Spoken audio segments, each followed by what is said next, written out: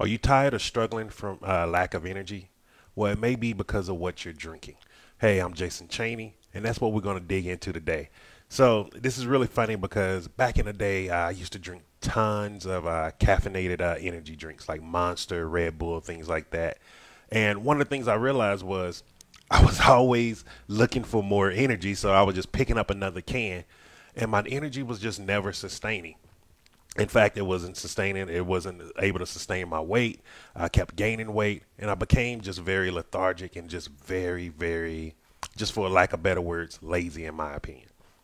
And what I mean by that is because I was struggling for energy. I was begging for it, and I just didn't know what to do. And I thought that there was something wrong with me. And so after I went on a journey, I left the United States and started to change my whole lifestyle, what I eat, what I drink. I started to understand one thing. Hold up. I'm drinking all of these energy drinks for energy, but I'm not drinking what I actually need for my body, and that was water. So I wasn't drinking water each and every day. In fact, I probably was getting less than a cup to 2 cups in a day because I was drinking so many energy drinks to get all of my just 'cause I was suffering from energy for lack of it for low energy. And so when I started switching, cutting off the energy drinks and going to just water, I noticed that my energy was just skyrocketing. I was able to walk more. I started feeling better. Also, my body just started releasing a lot of built up water that I was retaining each and every day. So I started seeing um, my feet stopped, the swelling in my feet and my hands started to go down. If you've seen some of my old pictures that I'll be sharing on the page, you'll see that like, whoa, my hands and everything was big. I used to wear a size 18 shoe. That's how bad it was. And now I wear a size 13. And that was all because I was holding on water and I wasn't taking care of my body properly. And so that's how I ended up discovering that when I discovered my 7 step process to actually losing weight, that part of it is we have to flush out all of those things that we've been drinking in our body that is not helping us out. So that's the caffeinated energy drinks, the sodas. All of these things are just full of empty calories.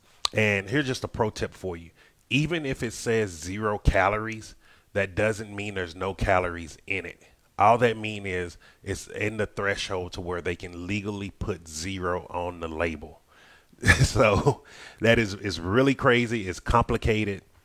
When I first started reading and understanding these things that 0 calories, zero sugar, and all of these, they're all just marketing things to use. It's the same way that if you go to certain grocery stores and they'll say things like, "Oh, this is all natural," and then you read the label and it's just full of chemicals.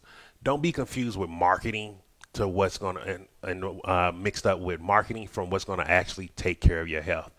I was in that rat race for a long time of listening to all the marketing, and I was doing so much harm to my body. Like I was taking stuff like Xenadrin. I was drinking all of these weird drinks that they were giving me. All of this shit that didn't do nothing to help me out, and all I was doing was still gaining weight until I actually stopped listening to all that marketing and started to actually realize what does it mean to be healthy? What do I have to do? And start taking control of it. Even I stopped asking my doctors.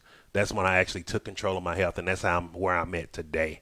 And honestly, I'll be honest with people, like plants saved my life. If I didn't find this, I don't think I would be alive here today. And so this is why I want to share this with you. Make sure you're drinking your water. So if you drink a soda or something, drink a water right afterward or drink a water right before. Just do one for one, and then just slowly process back down off of the sodas and just add more water. If you're someone who needs a lot of taste, like if you're looking for a taste and water just is a little too bland for you, flavor it up. Add fruit to it. Make a smoothie or something with it. Do add juice with water to it, like, but use actual fruit juice, not fruit drink, because those are two different.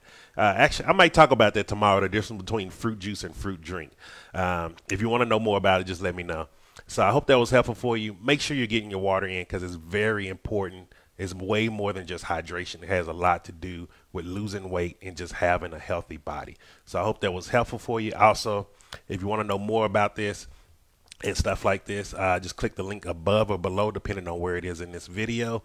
And you can actually join my free Facebook group where I share different tips and tricks about being plant-based.